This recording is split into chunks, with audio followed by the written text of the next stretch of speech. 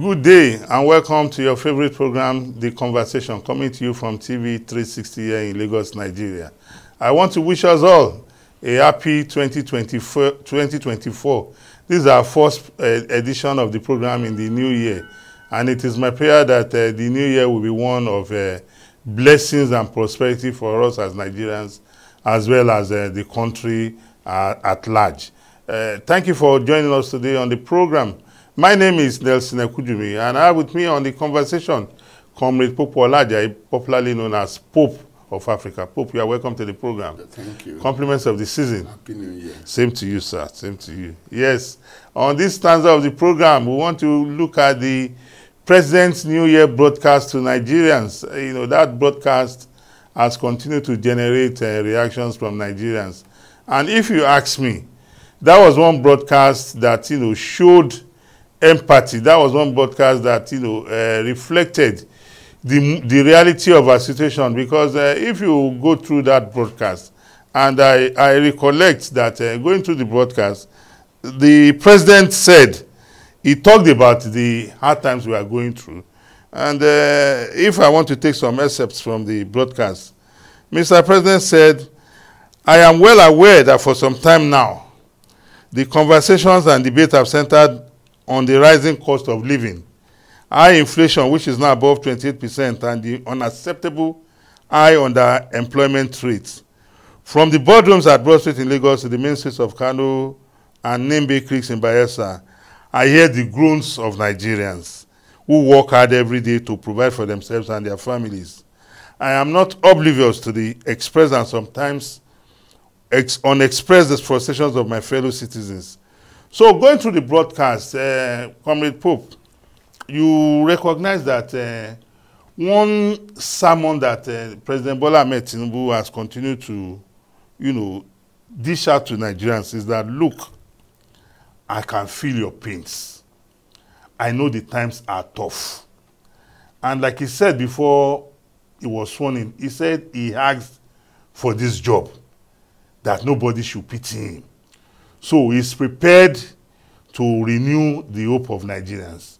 And the empathy he continues to show is one that we must commend him for. He's not saying because he is in the saddle that, whatever the Nigerian people are going through is none of his business. That I've been president now, I'm president. But rather, he's telling us that the times are rough and tough, but together we'll weather the storm. I think what President Bola Ahmed Tinubu is exhibiting here is that charisma of leader. A leader who wants to carry his people along, who wants them to realize that, look, this journey, we're in it together. We're in it together. Yes. Well, to me, I didn't expect the reactions that followed the speech, because for me the New Year speech is just the normal ritual. The president will address us every first, then October 1st, then Democracy Day. So what he has done perfectly is to highlight what he has done so far in the last 7 months, thereabouts. And of course, it shows that then the content of the broadcast shows he can feel the pain of the people. And it shows that, at least for now, he still has some people that giving him correct feedback until when he's isolated from. But do you think our presidents are always isolated, or our presidents are isolated at times from the people? I don't think so. But you see, you see, the way our system runs, is a situation where everybody don't want to offend whether the governor or the president. So then even the number of people that has access to them is curtailed. Yes, of course, you don't expect the office to be opened, you know, to just every Tom, Dick, and Harry. Yeah. Or, because it's a place for serious business. it's a place for serious business. Yeah. So in the final analysis, it will just spend 24 hours receiving visitors and listening to her, so it has to be contained.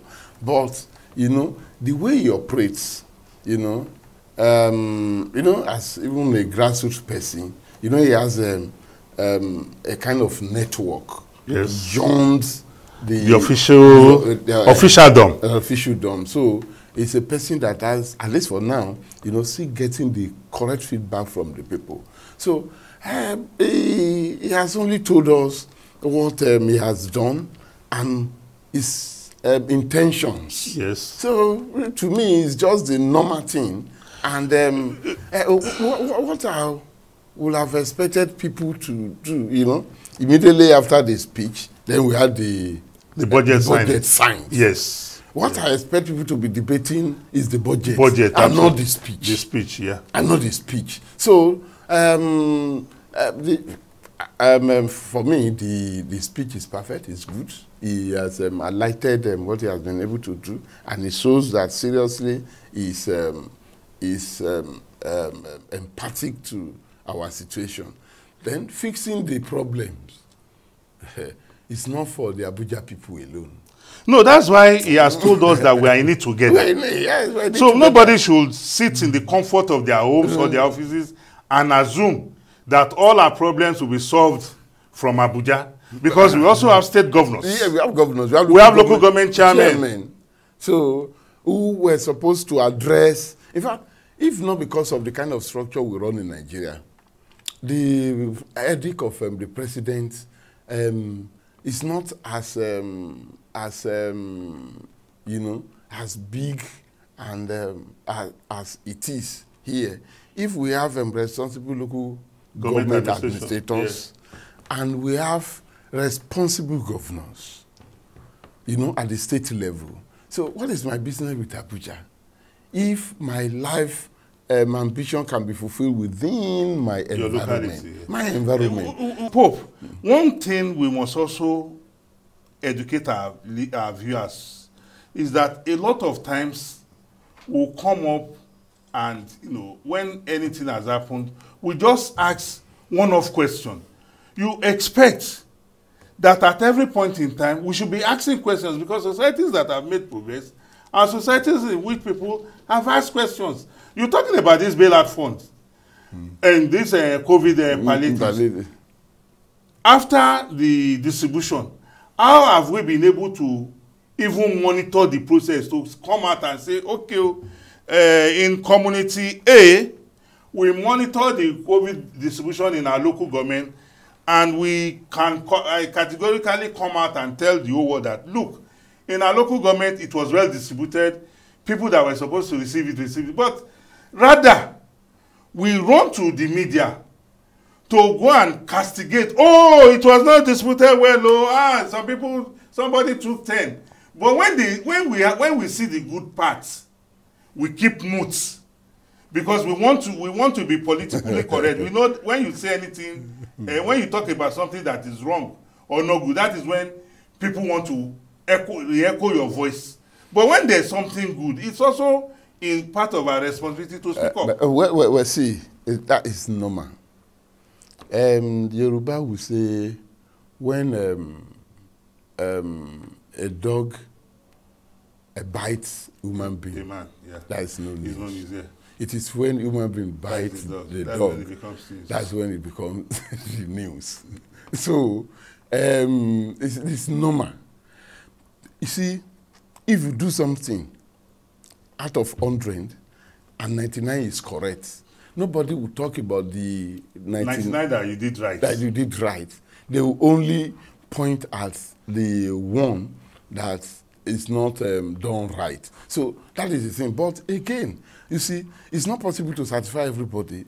But at the same time, if, you know, the government or the government and, you know, the programs are open, and you have clear cut, you know, standard and yardstick for distribution and what have you, that you can easily track It's not because it didn't get to me, I will complain, but I will know that they try, you know.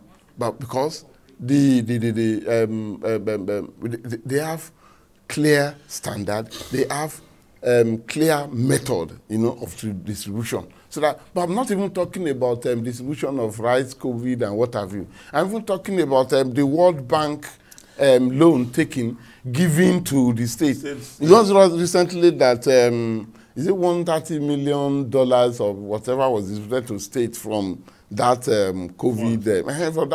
That's what we are talking about. What were they used for? Well, we'll continue to ask questions, but like you said, of course, we have docile population that doesn't, challenge the government on their activities. Or they don't seek information. No, they don't. No, of course, rumors strive.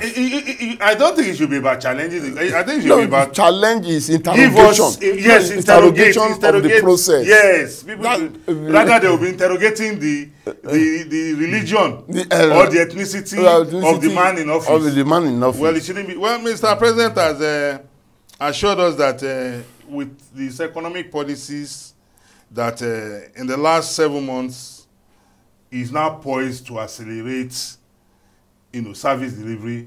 For example, he had this power agreement in COP28 in Dubai with the German Chancellor. Yes. Then we also are aware that the CNG buses will soon be arriving.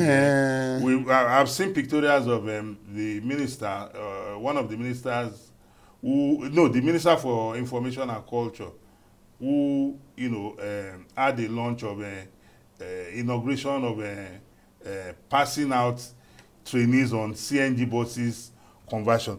Well, the days ahead. What is important? What is important here is that let us leave the speech alone. Let us concentrate on the budget and the implementation of the budget. Okay, thank you very much, Comrade Ajayi Popola, for your opinion on this program, the conversation. We'll go on a short break, as well as we want to, like he has rightly said, we urge Nigerians to look at the budget, and Mr. President's speech has addressed some of those key issues. It is now for us to look at the budgets that are beyond Mr. President's implementation, because they will be implemented by the government ministries, department, and agencies. Yes. That is where our focus should be on. Now, we'll go on a short break. We'll be right back. Please continue to watch the conversation on TV 360. We'll be right back.